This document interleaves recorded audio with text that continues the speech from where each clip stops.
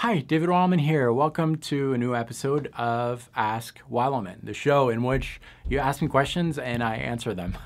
Once a week I do that. I gather some of the questions that I received in the previous week and some leftovers questions, and sometimes I even make up questions because I need more content. No, I don't. I actually... Anyways, today I'm going to answer a few of these questions and hopefully you find them interesting, beneficial, and let's get started.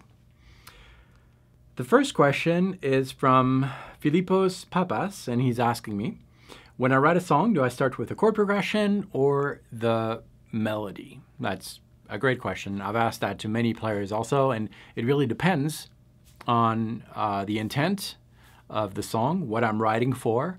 Because if I'm writing for, let's say, a video, so there's an advertisement, for example, the ad has been shot already, and there's some footage of a snowboarder, for example, and there's some shots like that, and I've got to put music to it.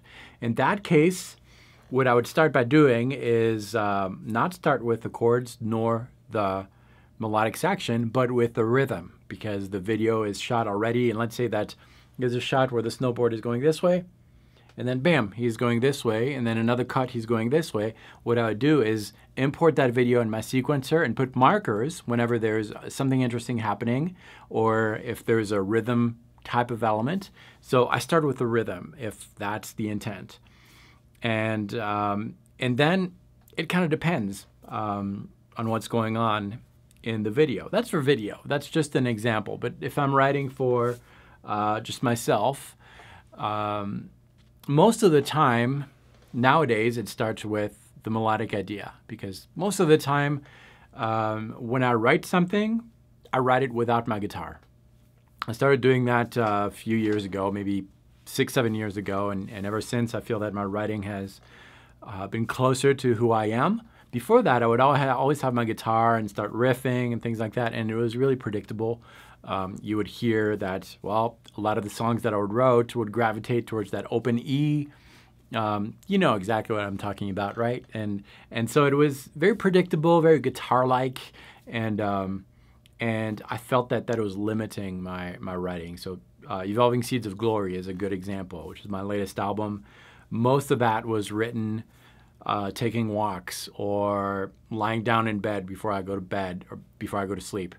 Just imagining themes and imagining how it would sound like. I didn't really know if it was practical to play those things on the guitar, but that's how it was written, and I'm really happy with the result.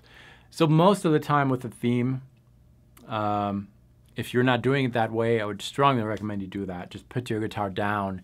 It'll force yourself to not think like a guitar player, but rather think like a musician, and compose in your head before applying it to your instrument. A lot of players forget that the guitar is a tool, and I say that all the time.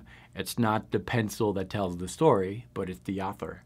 It's not the guitar that tells the good song, but it's you, the author, the musician. So that's my answer. I hope that helped and that it inspired you to try something new maybe.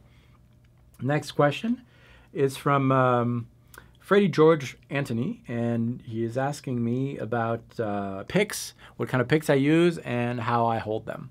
So there are many options as far as pick goes and as far as how to hold it. And I remember when I started playing and getting, again, my phone. Oops, that's my sister. I'm not going to answer. If you're watching right now, I'll answer it later. Getting texts from Australia, isn't that cool when you're in the States? Okay, back to our topic. Let me find a pick here, right here.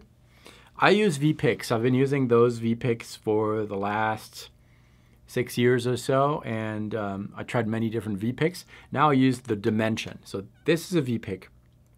It's a wider pick. As you can see, it's not very thin, and it's a really strong pick. It might seem uncomfortable. It seemed kind of uncomfortable for me first, but I can't play without them anymore. I love these picks. They have kind of an angle here, so the point is pretty pointy, which is good because it slips off the strings, and I just love those picks. You should try one, but I'm not saying that that is the best pick in the world. For me, it is.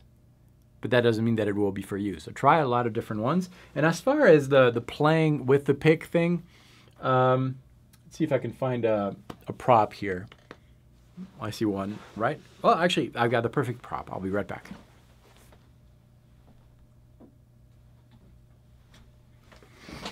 Okay, here's my prop. The shred neck. The shred neck. So I got my pick, I got my string. Let me refocus here so that it's, there you go. So when I'm attacking the string, I don't have my pick parallel to the actual string. I have it angled a little bit. It's not completely angled, but just slightly angled so that there's less resistance. If it was completely angled, well, that would be harder for me to jump from string to string because when you're playing a string, you're going outside of it, I would have to really lift my pick and go to the next one. Whereas if it's angled at a 45 angle degree, I play that and it's already in position for the next one. Whereas the other movement, if it was completely vertical, I would have to go up and above and play it.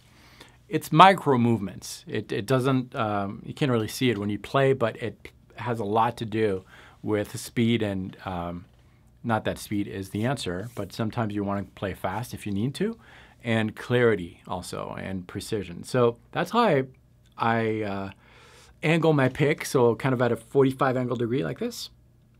I know it's black, it's kind of hard to see. But the way I hold it is between my thumb and my index. My index is kind of bent like this, and see that joint?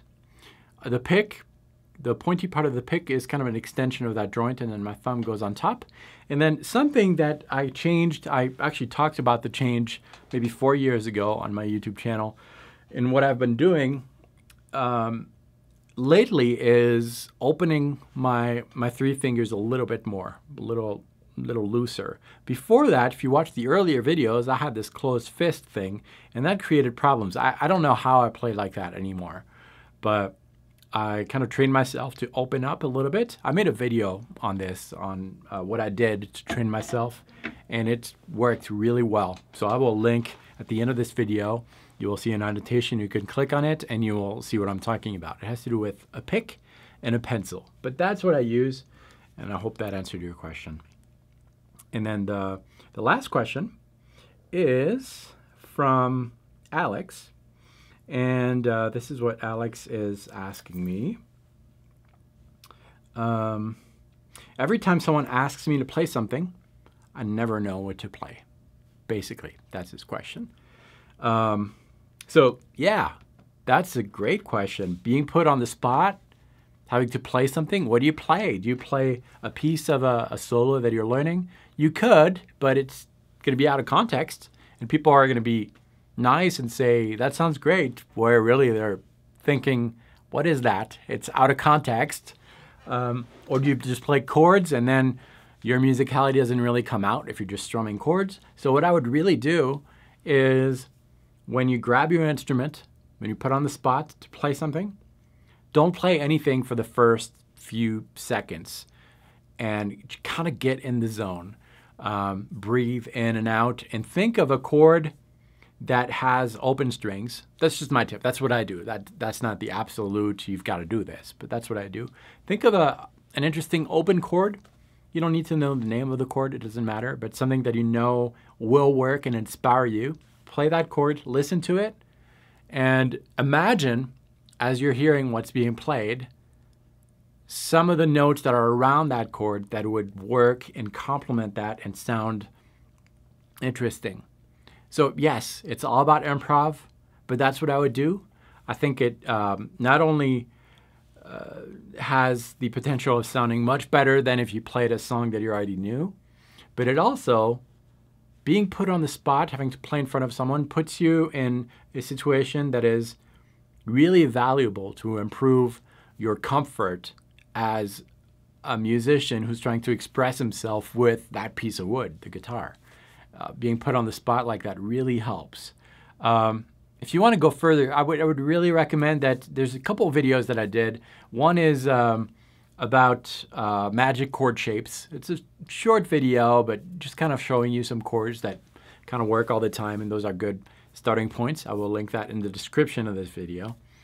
And there is also one of the masterclass sessions that I did on basically playing without a backing track. I will also list that in the description of the video, and I think that's beneficial also. Watch these videos. I think that'll give you some ideas. Great questions today, guys. I'm gonna try to limit this to 3 questions a week. I realized that last week there were a lot of questions, a lot of unanswered ones, and I'm just gonna kind of try to pick 3, and next week I'll pick 3 more. If you have new questions, leave them below this video, and I will maybe answer it in the next episode. Thank you so much. Stay tuned. This Friday is Wildcard Day, where I upload a new video that does not fit the Q&As and the masterclass sessions. The masterclass sessions are on Monday, Q&As on Wednesdays, and Friday you have that wildcard video.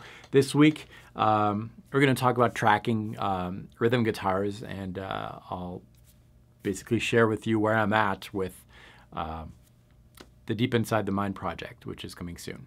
Thank you for watching this. Watch more videos. I love it. See you next time. Salut.